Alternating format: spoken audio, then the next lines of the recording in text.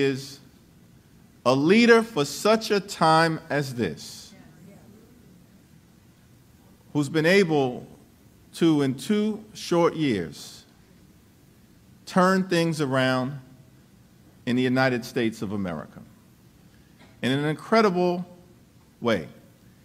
Doesn't just happen by accident. It requires leadership and intentionality and focus, particularly given the extreme nature of the opposition that we all have to confront. But the Biden track record is a phenomenal track record of accomplishment. The Biden economy has produced more than 12 million good-paying jobs here in the United States of America. The Biden economy has produced an unemployment rate that is at a 50-year low here in the United States of America. The Biden economy has increased wages for everyday Americans. The Biden economy has experienced record small business creation. And the Biden economy has reduced the deficit by a record $1.7 trillion. We don't just talk about fiscal responsibility. We are about, under the leadership of President Biden, fiscal responsibility.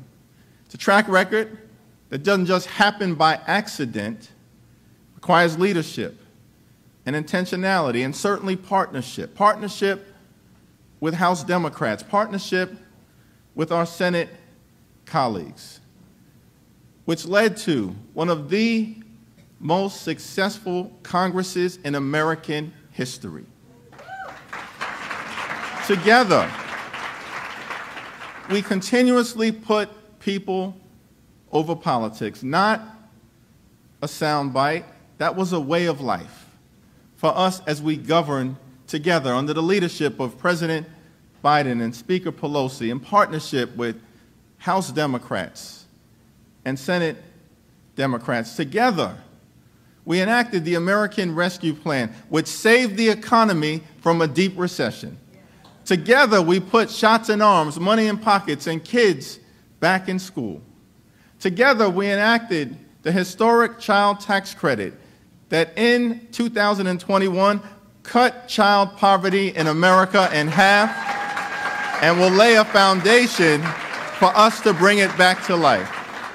Together, we enacted historic infrastructure to invest in our crumbling bridges, roads, and tunnels, our airports, our water and sewer systems. Together, we will create millions of good-paying jobs in fixing that infrastructure. Together, we will ensure that every single community in America has access to high-speed internet. Together, we enacted gun safety legislation that will save lives for the first time in 30 years. Together, under the leadership of President Biden, $500 million in grant assistance will be available to address mental illness in America. Together, millions of good-paying jobs will come back to the United States of America, beginning with the historic CHIPS and Science Act. Together, we are investing in the education of our young people, science, technology, engineering, and mathematics, to make sure that those young people have the skills to succeed in the 21st century economy. Together, under the leadership of President Biden, we were able to enact the Inflation Reduction Act. Together, we've struck a dramatic blow against the climate crisis. Together, we've set our planet on a sustainable trajectory forward. Together, we're standing up a clean energy economy. Together, we strengthen the Affordable Care Act. Together, we're driving down health care costs. And together, we're driving down the high price of life-saving prescription drugs for millions of Americans. A historic track record of accomplishment to build upon because of the leadership of President Biden in partnership with all of you to put people over politics and deliver big results for the American people. Together, an economy that is being built from the middle out and the ground up. And together with the leadership of President Biden, we're going to finish the job for the people. Ladies and gentlemen, I present to you the 46th President of the United States of America, Joseph Robinette Biden.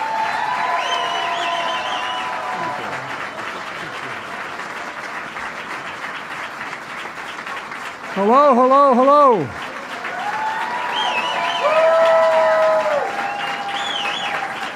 Good to see you all. And it's good to be almost home.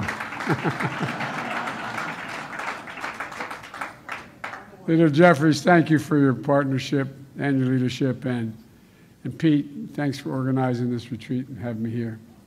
You know, she couldn't be here tonight. I know Whip Catherine Clark, who I spoke to before I came up, is here in spirit. I also want to recognize the greatest speaker in the history of the United States of America. I think I coined that phrase because it's true, because I worked with her for so long. Nancy Pelosi. Nancy, stand up.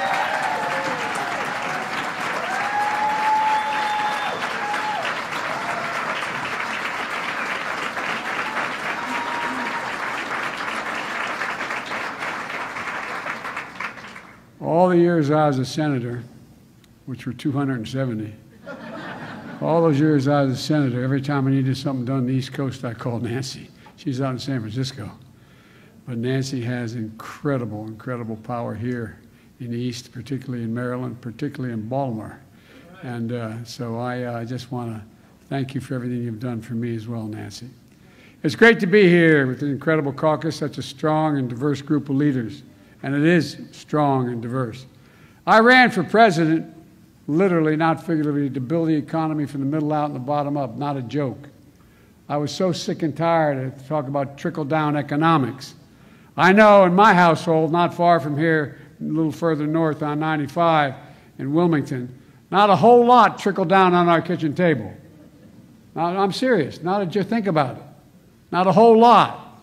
But working together, we made historic progress toward that vision of building from the middle out and the bottom up. And the people in this room are the reason for that.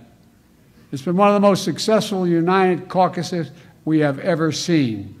And you all stick together, thank God. And look what's already happened in all these off-year elections, these state legislative races. And by the way, we got a new congresswoman in Virginia. Well, look,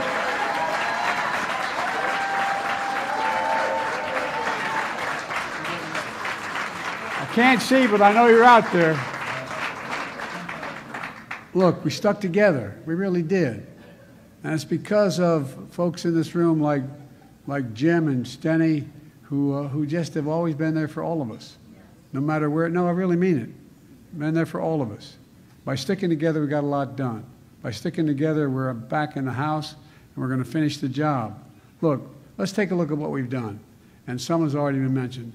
You know, we came in, the economy was in ruins. We had so many lost jobs, and it went beyond the pandemic. It started before that. But we can see it in your districts.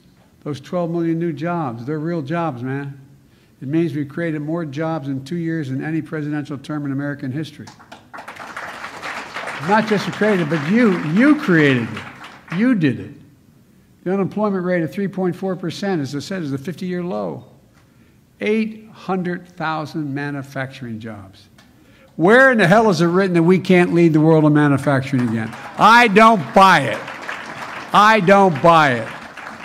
There's no reason why we will not lead the world in manufacturing again. The inflation has fallen 7 straight months. Gas prices down $1.65 since the peak, and we're going to keep pushing. Our economy has grown at a solid clip, but it's not an accident. It's because we've all worked together, and we have worked together. We've worked tightly together. We passed the American Rescue Plan, which bailed out a whole hell of a lot of Republican governors. They still don't even want to acknowledge it, but it doesn't matter. I said, and you all said, I didn't run to be president for all Democrats. I ran to be president for all Americans, regardless of whether that. But really and truly, think about it. You saw the effects firsthand. We put cops back on the beat because they couldn't afford, they didn't have the budgets to pay for them. Kept teachers in the classroom. That was in each of your districts. In addition to that, we did so much more. We passed the largest investment in infrastructure since Eisenhower's interstate highway system. And we're getting money out the door quickly. Shovels in the ground, cranes in the air.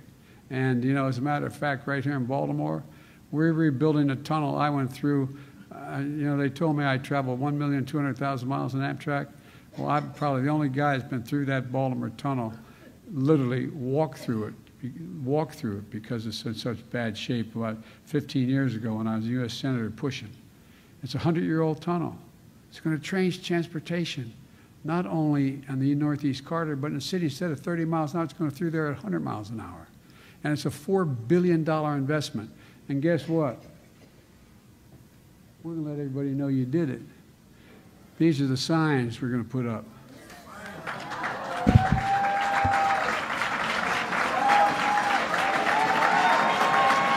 And we're naming it the Frederick Douglass Tunnel. Look, I was telling the guys backstage, you know, if we did nothing but implement what we've already passed and let the people know who did it for them, we win. But we're way beyond that. It's not just about winning. You know, I've joined many of you on the groundbreakings. There's over 20,000 projects already. Have already been funded. Bridges that are $1 billion, $200 million. I mean, it's big deals. And as I told my Republican friends, we'll even do their districts too. And I'll be there for the ribbon cutting. But all kidding aside, look, we replaced the Inflation Reduction Act. We passed it, taking on powerful special interests, cutting the costs for working families, and tackling the climate crisis. There's more than one way, by the way, to deal with inflation. It's not just food and gas, which is critically important, and housing, but it's so many other things. My dad used to say, no kidding, and Stenny knew this, but I think he even knew my dad. My dad used to say, Joey, my dad was around a long time, it wasn't that long ago. Stenny and I have been partners for a long time. I kid Stenny, I said he represents Western Delaware and the Eastern Shore. But all kidding aside, you know, it's just about at the end of the month, do you have anything left over after you pay all your bills? Do you have anything left over? Do you have a little bit of breathing room? Well, that's what we've been about. There's more than one way to deal with family inflation, and that's to deal with the things that fundamentally affect their everyday cost beyond the traditional measures of inflation. You know, by making a $369 billion investment, we're moving in a direction to fundamentally change the way in which, literally, to save the planet. In addition, we're finally giving Medicare the power to negotiate lower drug prices, bringing down the cost of prescription drugs. Nancy and I have been fighting to do that for years and years, and we finally beat Big Pharma because we stuck together. We stuck together. You know, and by the way, this had a byproduct. You know, I love your Republican colleagues you have to work with, but the mega Republicans. They're amazing. They're really amazing, their calculations.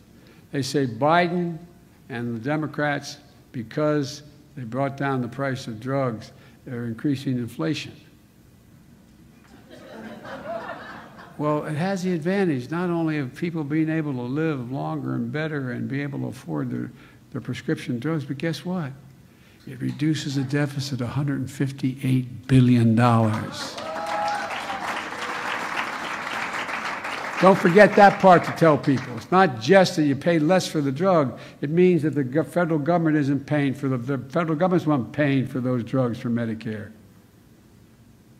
Almost $160 billion saved, reduction of the deficit. We passed the CHIPS and Science Act, which has led to a commitment over $300 billion in investments in manufacturing in the United States.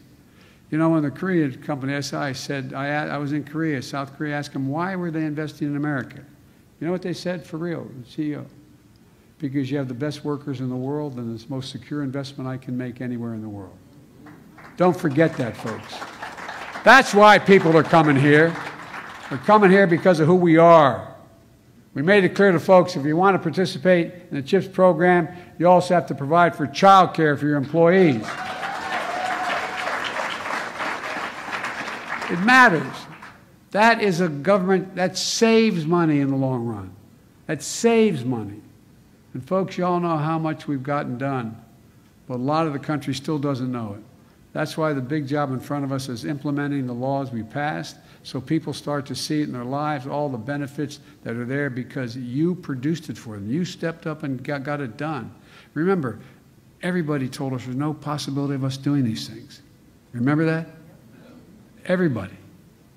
You know, I promise to partner with you and coordinate with you to make sure the implementation of these laws is done efficiently and effectively. And let the American people know who did it as they feel the benefits of the investment. You did it. You tell us what you need to help us understand the impact that it's having on all of your district and your folks. You know, and we're going to get it done. That's why I created the Invest in America cabinet. Took my cabinet members, all of them, and subset that focused on just implementing what we're doing. Secretary of Commerce, Labor, Transportation, Treasury, Energy, Health and Human Services, and Environmental Protection Agency. They're the ones who are working together and meet regularly. And I want them to meet with your guys. You put together a group, if I'm not mistaken, Stenny, to be able to work together because we got to get it done. Plus, I hired 2 senior advisors. Both of them were pretty damn good. Mitch Landry, the former mayor down in Louisiana, and John Podesta, in charge of carrying out the bipartisan infrastructure law and the Inflation Reduction Act. They'll be here tomorrow. Both of them are the bulk of my cabinet members to discuss with you exactly how we're coordinating this. And it really is important how we do it. And we get it out, we get shovels in the ground, we let people know what's happening, and we change their lives. And they know it when they see it. And they'll see it and they'll know why we did it. Now we're going to bring together every element of the federal government to invest wisely and quickly in the process. They'll attract more private sector investment as well to get the best possible results for American workers and American families. And we're going to let people know. We're going to get this done. We're going to let them know, though. We're going so far as to print signs, as indicated, that let people know who's bringing in this project, why it's happening. And Stenny, thanks for the work you're doing in this coordination as well. We just really have to make this thing sing. Some of it's happening already. Factories are opening all across your districts to build semiconductor chips, electric vehicles, advanced battery technology that's going to power these vehicles. And that means more jobs, thousands and thousands of jobs. By the way, remember, remember we all were talking, and a lot of you as well with me, going around talking about how we used to be the most advanced country in the world investing in science and research and development? Well, we dropped to number 8. We used to be number 1. That's where this CHIPS and Science Act comes in. There's $300 billion in investment committed. $300 billion. And you know what? Like the plant outside of Columbus, Ohio, and that what I call the Fields of Dreams. There are 1,000 acres there. Intel's building a facility. They're going to spend a total of, I believe it's $12 million bucks, or 13, I think it is, billion. And they're going to build 2 fabs, they call them, factories. Well, guess what? The prevailing wage for the 7,000 construction workers is going to make a big difference because it generates a whole different economy as well. That's there, number 1. But number 2, there's jobs in the factories. They're going to pay an average of $130,000 a year. And for the bulk of them, you don't need a college degree. You don't need a college degree. And folks might not know what the trench you're digging around your community is. We're going to let them know ahead of time. It's for broadband, high-speed broadband that's affordable. And all that's going to create hundreds of thousands of good-paying union jobs. And by the way, I want to be clear. I make no excuse. Some of you maybe are uncomfortable with my talking about unions all the time. Well, I not only talk to union people, I talk unions to the Business Roundtable when I talk. I talk unions for this. Keep this in mind. You all know what I've been saying to the unions. It's presumption of me to tell them what they should do, but I've been telling them they should let people know what it takes to become a union member. Everybody thinks you show up and say, I want to be an electrician. And in 6 months you got a job as an electrician. You're talking about 4 to 5 years apprenticeship before you can get your card. 4 to 5 years. Every one of these unions, every one of them have apprentice programs that range 4 to 5 years. It's like going back to college. You get paid part of your salary, but you don't get it all till you finish your apprenticeship and become a full-blown member. And what I said to the business, I think it was a Business Roundtable I was talking to in Washington, and they asked why I was so pro-union. I said, for you, it's cutting your cost. They looked at me, how's that happen? They happen to be the best trained workers in the world. That's a fact. And when the union plumber puts it in, it lasts. It lasts. And so, folks, we shouldn't make any excuses. It's going to save businesses money as well and the American public. Now, seniors in the district are getting shingles vaccines for free now, because of you, instead of having to pay $100 to go and get that shot. And, you know, we took on Big Pharma, as you well know. You took them on. You got beat up doing it, too. So many of them. So many. Now, so many people get insulin. But guess what? Instead of $400 to $500 a month, they're going to pay $35 a month. Here's the deal. I called on the prescription drug companies to bring down the price of insulin to $35 to everyone, not just seniors. And today, Eli Lilly, the largest manufacturer of insulin in the United States of America, agreed to do just that. $35. But guess what that means? Every other company making insulin is going to have to lower their prices to $35 because they can't compete. Folks, look, you know, folks are going to understand what you've done, and we're going to make sure of it. But as much as we've done, we have a lot of unfinished business as well to finish the job that needs to be done. We can't stop working to restore the child tax credit permanently.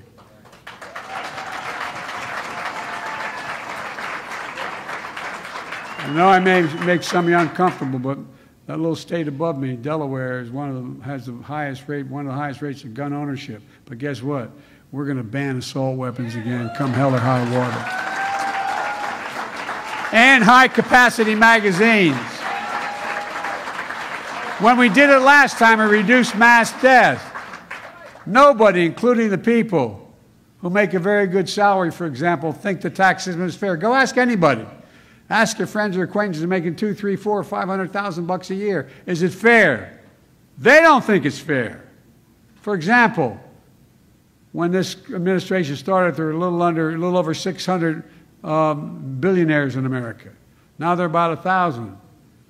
They should be paying a higher tax rate than a school teacher, a police officer, someone who works as a nurse. It's about 3% they're paying. And by the way, the reason we were able to do all we did and still reduce the debt $1.7 trillion is a simple proposition. There were 500, I guess, 35 or 50 companies that made over $500 million a year in the Fortune 500. And guess what? They paid zero in federal taxes. And we did an awful thing. We said you're going to have to pay 15%. God forgive me. 15%. But every minimum 15%. And that was enough to do what we've done so far and still reduce the debt. There's so much more to do, though. We need to come together on police reform and immigration reform. We need to protect voting rights and the right to choose.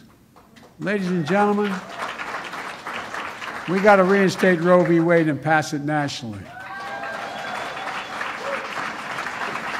We really do. And look, I know as well as you, the MAGA Republicans are not going to get on board for most of these things. But that leaves a lot of Republicans that are still left. No, by the way, watch. Watch, I predict, watch what happens. Republicans can help make a significant majority in some of these things.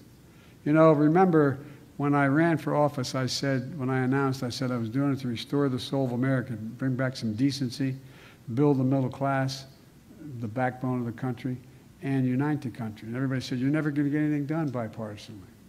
They told me you couldn't get anything done in a bipartisan way over the past 2 years, but we did. The infrastructure bill, the CHIPS and Science Act, the PACT Act, the Gun Safety, the Marriage Equality Act, they're all bipartisan. It's hard as hell, I acknowledge, but it's there. And, you know, a little bit of more Marjorie Taylor Greene and a few more, you're going to have a lot of Republicans running our way.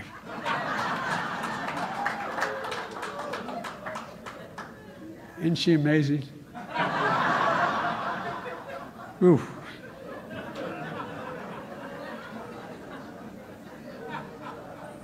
Ours, the reason she was very specific. I shouldn't digress probably, but I've read. She was very specific recently, saying that a mom, a poor mother who lost 2 kids to fentanyl, that I killed her sons. Well, the interesting thing is that fentanyl they took came during the last administration. Look, folks. Anyway, I don't want to get started. Look.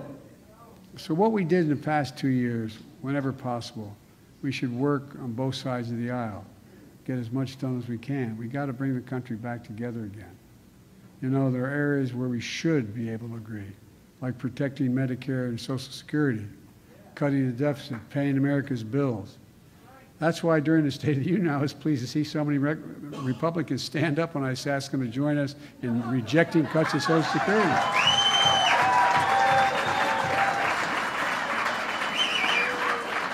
I've been to a lot of State of the Unions and never quite saw one like that. But they all stood up. But the interesting thing is, they won't be able to forget, it's all on camera. But all kidding aside, it was amazing. And then there's Senator Rick Scott, the guy who's been saying for a year he wants to cut Social Security, Medicare, now says, never mind. That's what he's saying. And he says he actually agreed with us all along. He really didn't mean what he'd been saying. Well, like I said, I believe in conversion. Maybe they found religion. I sure hope so, but I'll believe it when I see it. While Republicans talk about the deficit, we're doing something about it. Working with, really and truly, I mean, anyway. Working with all of you, we cut the deficit by $1.7 billion in 2 years, the largest deficit reduction in American history. And when I introduce my next budget, which is going to be on the 9th, you're all going to see it. We've been working with your leaders on various aspects of it. We're going to cut the deficit by more than $2 trillion over the next 10 years. So look, we're not going to sit here and be lectured by those folks about fiscal responsibility. Nearly 25% of the entire national debt, which took over 200 years to accumulate, nearly 25% was added by my predecessor in 4 years. 25% of the 200-year debt. When you add it all up, all the proposals our mega Republican friends have offered so far, it would actually add another $3 trillion over the debt over the next 10 years if they stick with what they're saying. So folks, look, you know, they're sure not acting like the party that cares about fiscal responsibility. Because the truth is, if you look at their record, it's clear they're not the party who cares about fiscal responsibility. Especially not when they're threatening our economic recovery by manufacturing a crisis over whether we're going to pay our debts, our 200-year accumulated debt. When I met with the new speaker, it was a decent meeting, he seemed like a decent guy, he made it real clear how he wants to proceed. He says he won't raise taxes on anyone, on the wealthy or big corporations. He just wants to cut programs. And what I suggested was, instead of making threats about the debt, which would be catastrophic, and let's just lay out our budgets. So I agreed that I'd lay down mine on March the 8th, March the 9th, I should say, And he should do the same thing. And we should sit down. It'll be interesting to see what they want to cut and what their numbers add up to. Are they going to cut Medicaid? Are they going to Affordable Care Act? Are they going to cut Medicare, veterans benefits, aid to rural communities? Well, we're going to see what they're going to do. But here's how I see it. Under my predecessor, Republicans in Congress voted 3 times to keep paying America's bills without preconditions and without a crisis.